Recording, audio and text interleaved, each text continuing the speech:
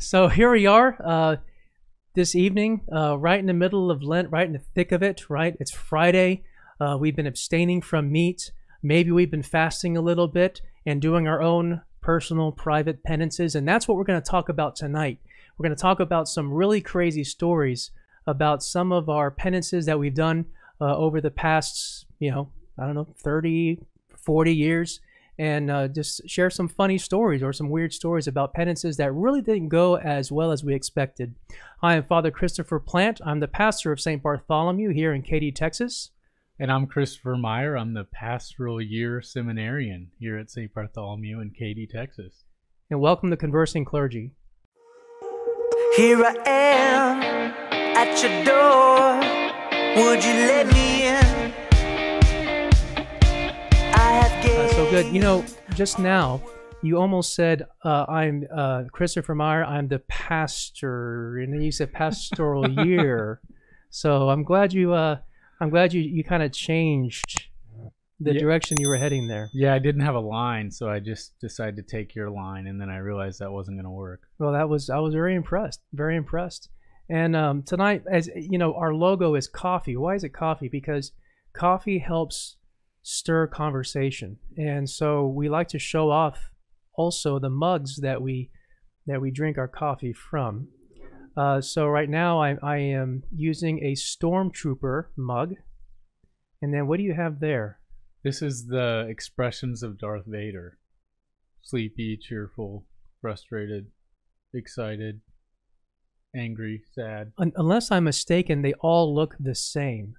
They do. So maybe if we can show that to the people there, and then when I do the post, I'll zoom in on that, and you guys can enjoy looking at that and laughing or not laughing, or maybe thinking, Father, why don't we get on with it? So we're going to do that right now. All right. So I want to start off with you because we were sharing about some really crazy sort of stories about penances. And you actually gave a reflection this morning at the Mass about it. After we had communion. So what was that story? So today in my reflection at Mass, which I guess some of you heard, I had mentioned that one Lent I had been very motivated by some of the very pious older seminarians at St. Mary's Seminary. And I said, you know what, I'm gonna give up my bed for Lent. And I didn't give it a whole lot of thought. I don't think I gave it any prayer. And I ended up making it a whole 2 hours without my bed for Lent. I remember just being miserable. I think I actually did manage to fall asleep, but I woke up in so much pain, and I just immediately got in my bed. And that was a lesson learned and how weak I am. So what'd you do? You slept on the floor instead? Is that where you slept? Yeah. So I guess with something like that, you don't want to be too obvious. So I would kind of take my pillow and then sleep in the floor next to my bed, which at that point I didn't have a rug in my room. Oh yeah. Most seminarians have rugs, but I didn't know that I should get a rug, so I didn't have one for that first year. It was tough. And it's basically cement floor at the seminary. Right. Well, and speaking of the seminary, I have an interesting story about penance at the seminary. Now, right now, you guys at St. Mary's Seminary in Houston, Texas, have some pretty good food. And I remember when we ate there back in the day, back in early to mid 2000s, the food was actually pretty bad. I'm just going to come out and say it. I'm sorry. I shouldn't complain about the food. I should be grateful for the food that God has given to us, so that we can be sustained and given energy, etc.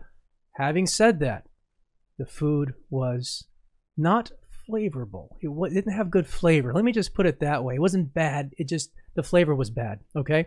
So I remember something that was very common was that they would have some form of a starch, like a rice or a potato or a noodle or another kind of noodle. And then they would have some kind of meat, and it would be basically beef in various kinds of sauces.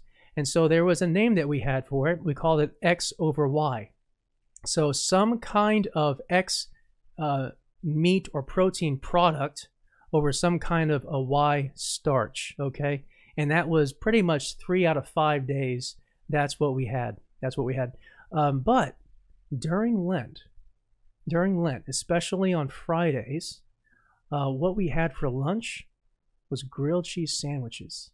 And boy, could they make some grilled cheese sandwiches. I mean, the butter, it was soaking in. It was a crusty, crispy bread. The cheese would ooze out, and then they made this tomato soup that was just amazing. Christopher he's probably fasting right now. He's probably fasting right now, and I'm actually fasting today right now as well.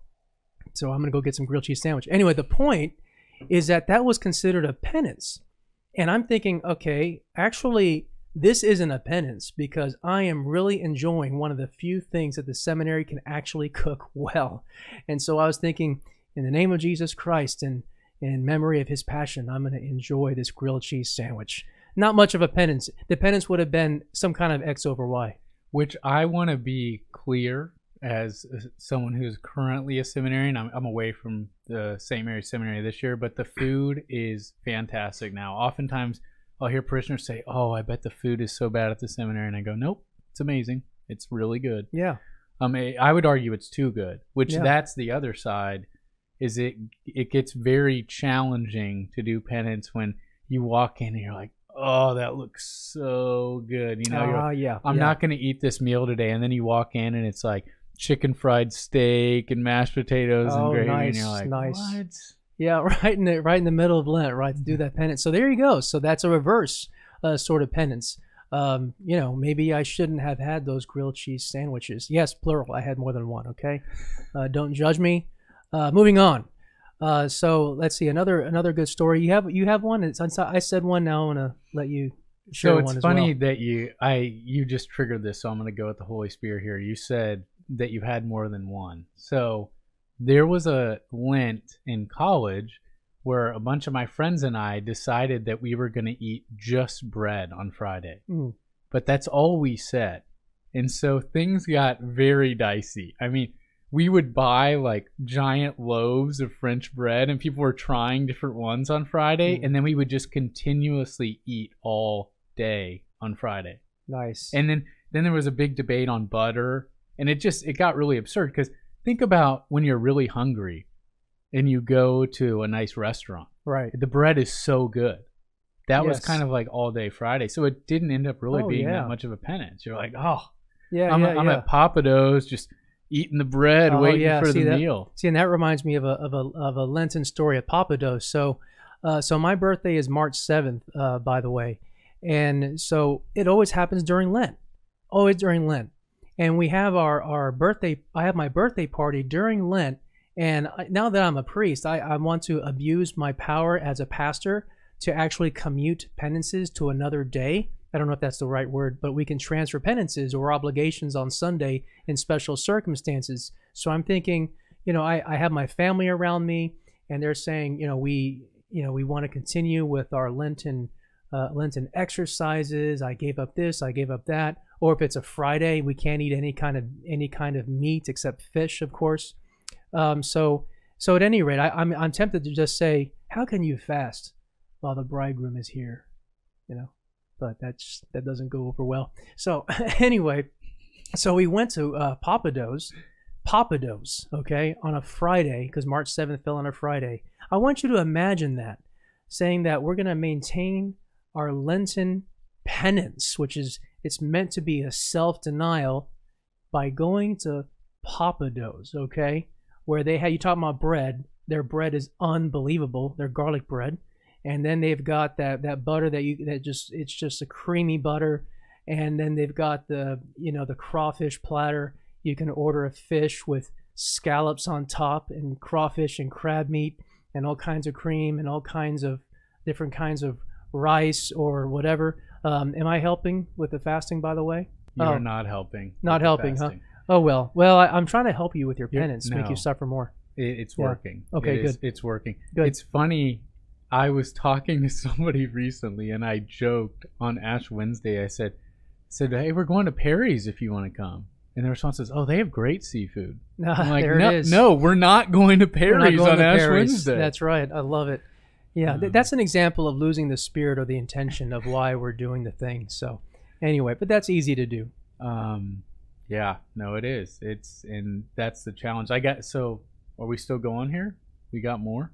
I've got one more. You got one more? Let's go. Let's get after it, man.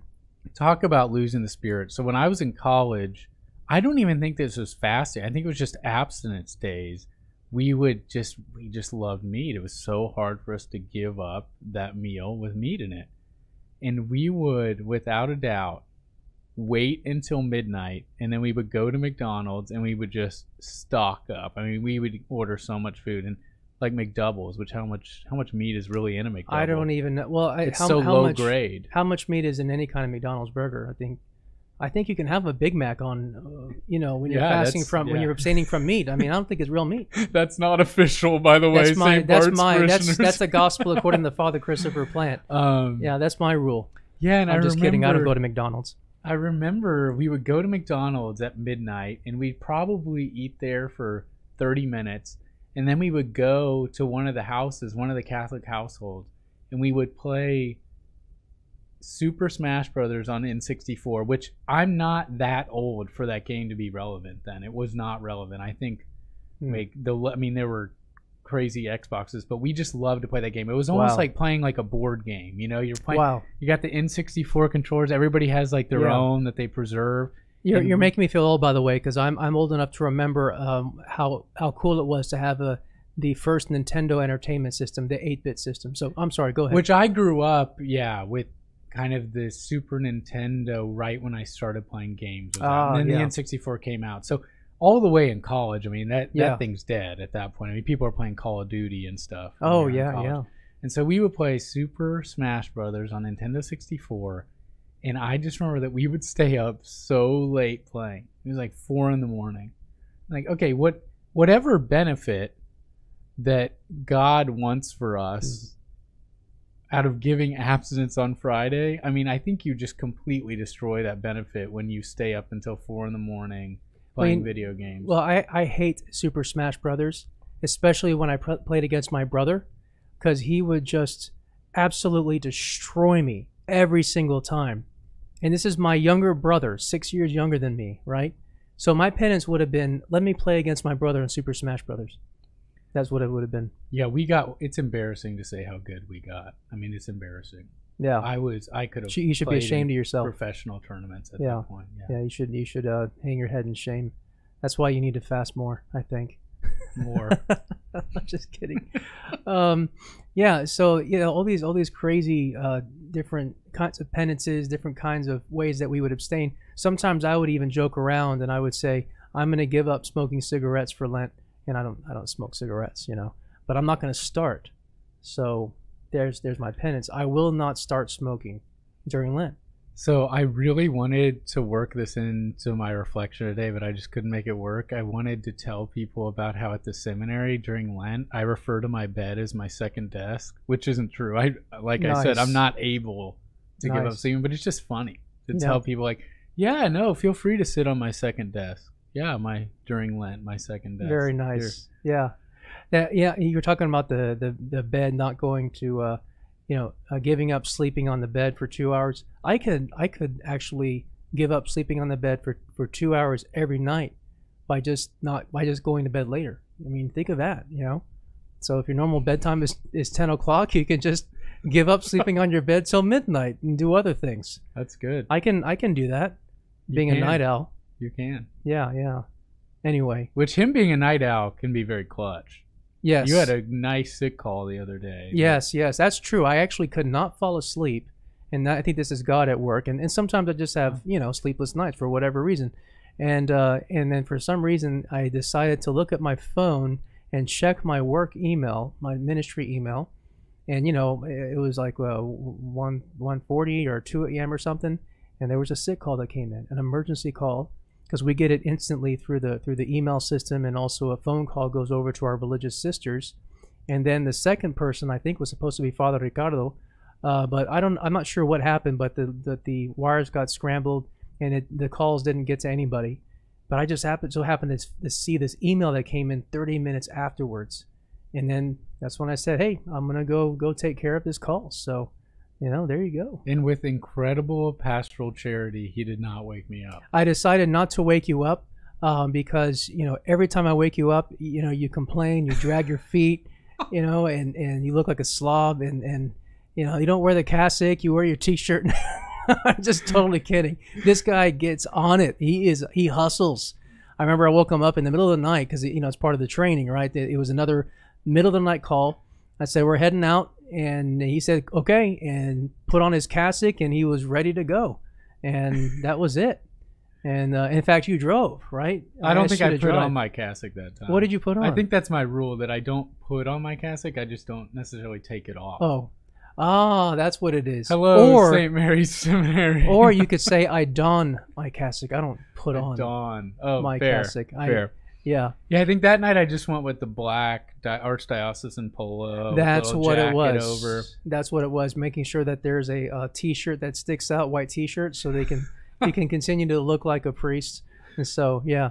So, and he's saying hello, St. Mary's, because there's limitations on when and where you can wear the cassock. And I'm thinking if it's good enough in Rome for seminarians to wear cassocks, it's good enough for our seminarians here at St. Bartholomew. So, and we've had some times where, me changing out of my cassock could have been the reason that someone didn't get the sacraments before they died. I'm not willing to take that risk. Of not getting the sacraments? I hear what you're saying. Okay, hello, St. Mary's. I'm not responsible for what he just said. So anyway, well, this was a good conversation. I hope that all of you enjoyed listening to us banter about bad penances or funny penance stories during Lent. So feel free, please, to like and subscribe and hit the alarm bell. So hit the thumbs up. Okay, so here's what you need to do. If you're watching this on YouTube, this is so complicated. It's unbelievably ridiculous. When you are on the YouTube video right now, if you're on the YouTube, what you want to do is you want to hit the subscribe button if you're not subscribed already. You want to hit the like button, that thumbs up button below the video. That helps with the video. And then you want to hit the alarm bell, because even though you're subscribed, you won't get notified unless you hit the alarm bell. If you're watching this on Facebook, because we're also publishing this on Facebook, what you want to do is you want to follow the page. It's either the St. Bartholomew page or it's my own fan page. There's two of them. Hit the follow button, hit the like for the page, and then also hit the thumbs up button below the video, and that will really help us out to get the message out. And please let us know if there's any topics that you would like for us to discuss. And while we're at it, feel free to comment on this video on YouTube or Facebook, and let us know what have been some silly penances for you, some interesting penance stories, and then maybe we can get a conversation going in that way. So what do you think about that? Sounds like a plan. Great. Well, thank you again for joining us here at Conversing Clergy. We hope that you enjoyed our conversation. Let's continue to pray for each other. Once again, I'm Father Christopher Plant, pastor of St. Bartholomew, here with Christopher Meyer, who is our pastoral year seminarian here at St. Bart's. God's blessings to all of you. Here I am at your door. Would you let me in? I have gained. Oh man, that's good. Man, it sounds so good with the headphones on. I like my voice more through the headphones than doing real life. It sounds really good.